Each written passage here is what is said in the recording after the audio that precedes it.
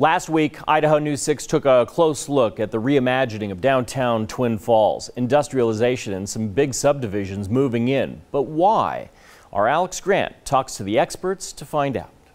The whole state of Idaho has been experiencing a positive economic bounce back these past couple of months despite the pandemic.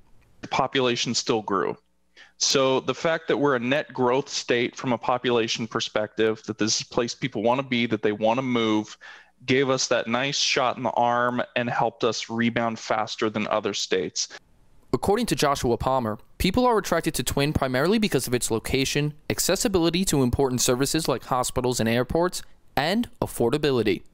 They're able to sell a home from where they're at, probably in California or Texas or New York, and come here, buy a home at a much lower cost, and then have some residual income.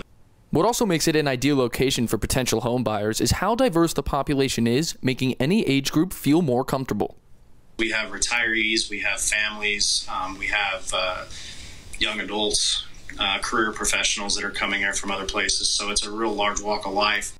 Wolkenhauer says one of the factors driving growth in the region is open space and telecommuting opportunities. The move to telework and telecommuting, Zoom, like we're doing right now, that's freed a lot of people to move back to a less crowded kind of suburban area where they have more space. Because if you're going to be stuck at home for a year, you might as well have some space to yourself. In Twin Falls, I'm Alex Grant, Idaho News 6.